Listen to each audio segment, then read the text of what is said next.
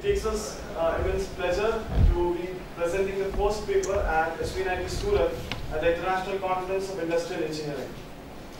With the cutthroat competition and China taking every market from Ganesh idols to mobile phones to automobiles, wherein the customer requirement is low cost and best quality. Every industry is trying their best, making strategic decisions implying at the shop floor. We have chosen the topic, the role of Lean Six Sigma in quality management practices, a case study. Now what different it is, we'll come on to this. Before that, I'd like to introduce. Hi, I am Govinda Jakotia. Hi, I am Prashant Agarwal. Hi, I am Amit Bhalera. Now we are from class of BE Mechanical. We have completed our BE Mechanical course. This was a part of our BE project. This is done at the guidance of Dr. A.K. Bev and Mr. A.S. Ravdev, where we implemented this case study. He is a master black belt and MR of Galware Polysters. Now this is some of the highlights about the paper. Now this paper discusses what research previously has been done in the field of integration model, that is the present QMS system, and Lean and Six Sigma all together.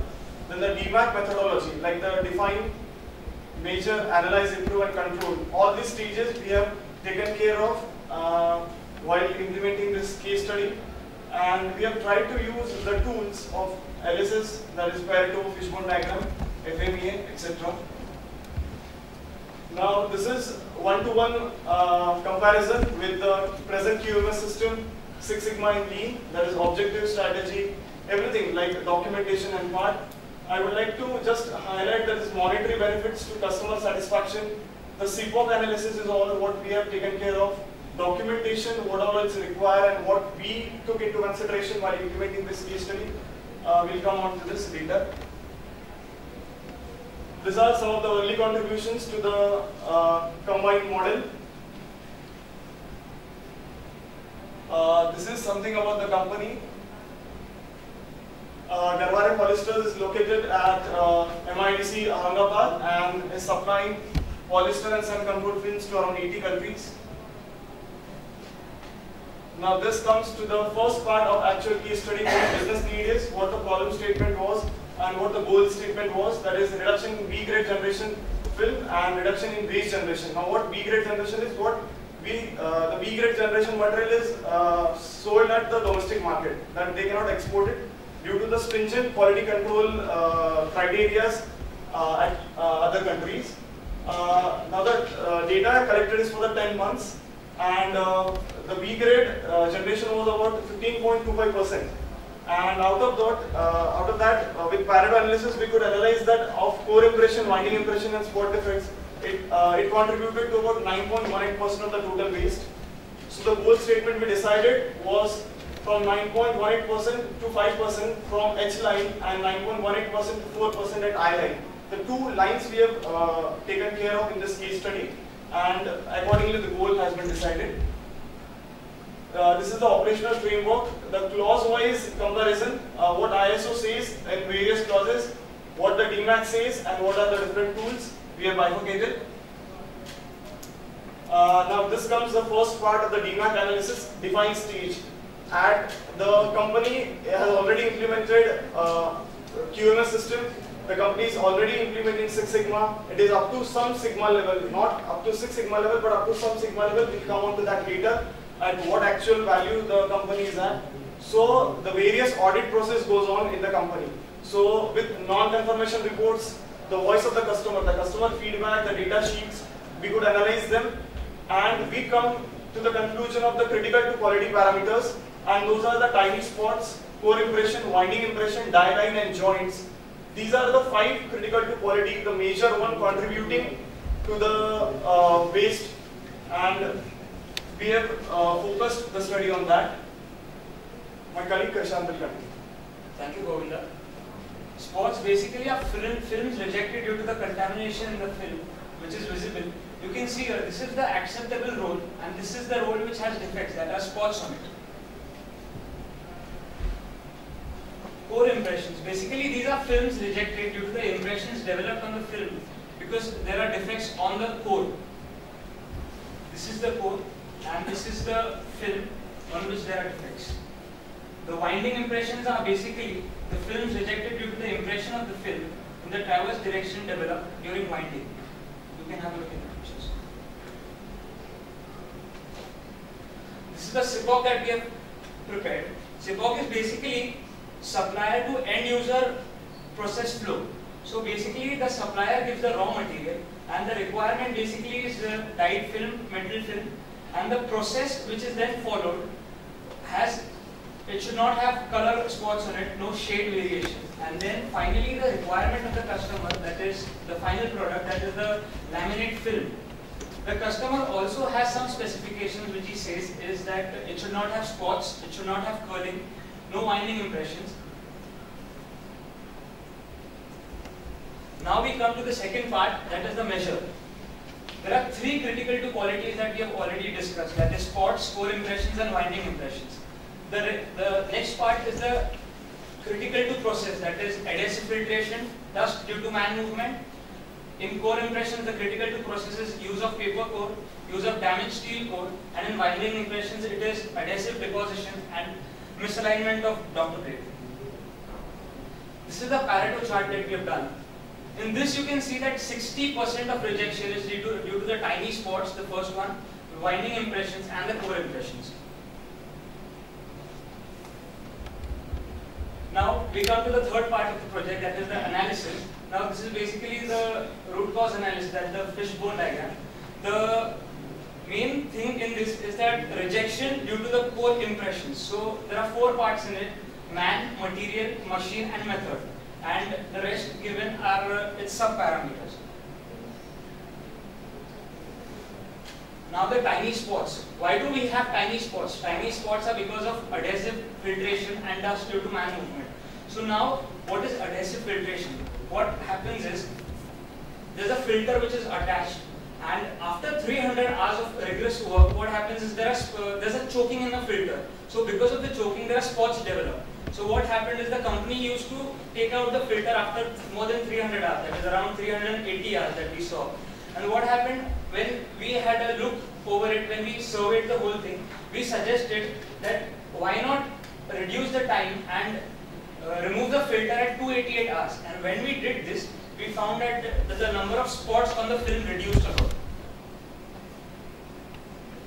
The next is dust due to man movement. What the conclusion we found out is more man movement and frequent door openings lead to the increase of spots. So what we decided and what we discussed over and what our action plan was, air curtains installed in both the lines, that is H and I line, aprons and boiler suits to be provided to the working personnel, and double door provided at mixing entrance. Now we come to the core impressions.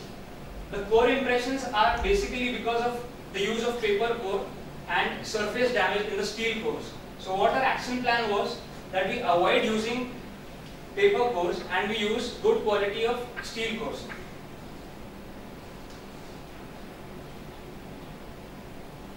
Coming to winding impressions, what we found out is the winding impressions are basically due to the doctor blade misalignment. So what we gave a solution to it was you could align the doctor blade properly and lay pressure to be maintained at fixed pressure. My friend Amit will continue. Thank you, Krishant. Now let us come to the third phase of DMAC methodology, that is the improve phase. Now unless and until you show improvements and unless and until the methodologies which you have proposed are not put to practice, then the top management support is unlikely to get place, because if it doesn't see the profitability in use of Lean Six Sigma, then things won't go as per they are decided. Now this is the first step of the improve phase was to carry out FMEA, that is failure mode effect analysis. Now the most important part of this phase is that you make sure the number of ways a product can go wrong, a number of ways the process can go wrong, then you calculate the risk priority number.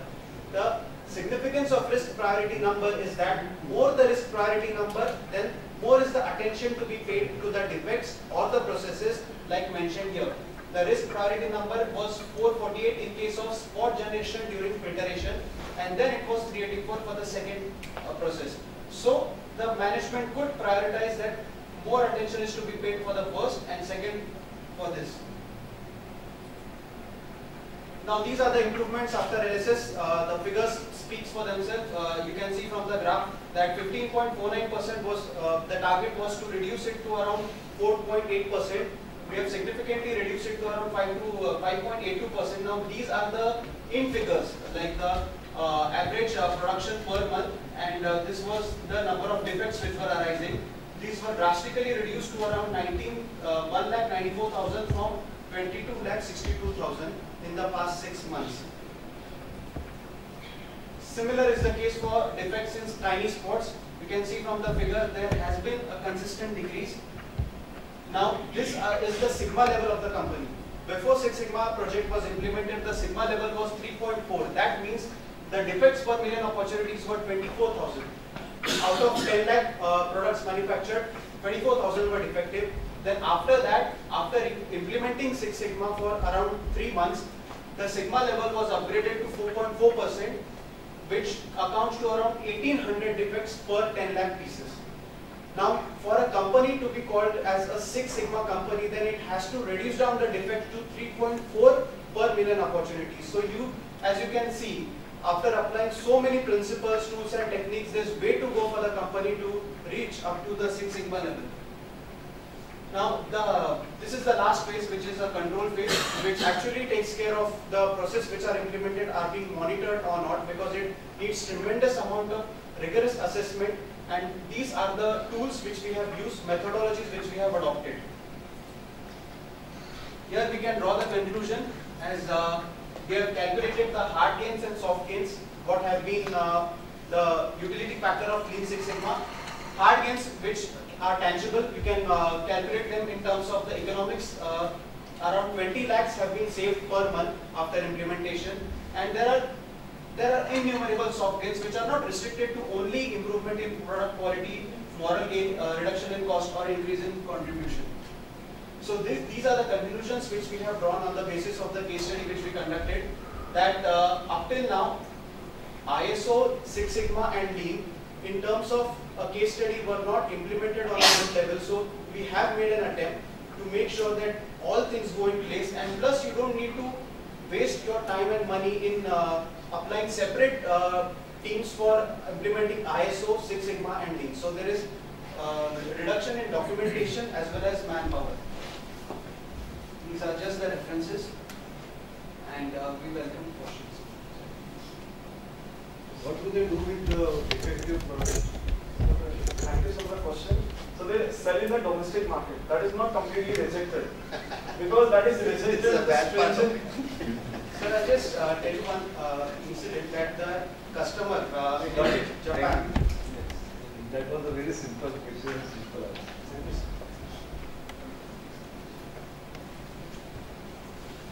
Thank you. It's nice to see a presentation from students, PhD students. Really, the credit goes to your guide, who has given you so much of learning experience for you at this stage. It's really commendable.